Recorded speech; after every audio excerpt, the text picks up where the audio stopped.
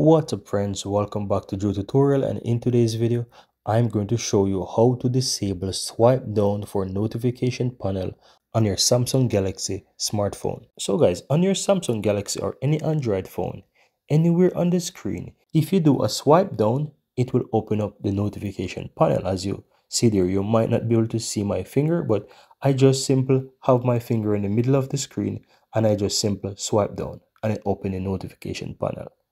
Also, if you do it from the top, it will do the same. It doesn't matter where on the screen. If you do a swipe down, it will open the notification panel. Now, in order to turn off this so that it only works if you swipe from the top down, you simply want to go to your settings. So simply do a swipe up and you simply want to search for settings here and open it.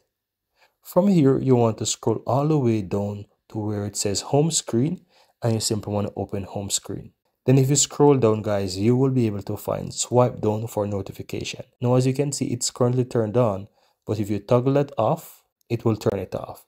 Now have a look at this. If I swipe from anywhere on my screen, it will only open the apps, but it will not open the notification bar. In order to open the notification, I have to swipe from the top downwards and it will open the notifications. So if this is something that you find useful and you'd like to have for your phone, you can go ahead and you can disable the swipe down notification on your phone.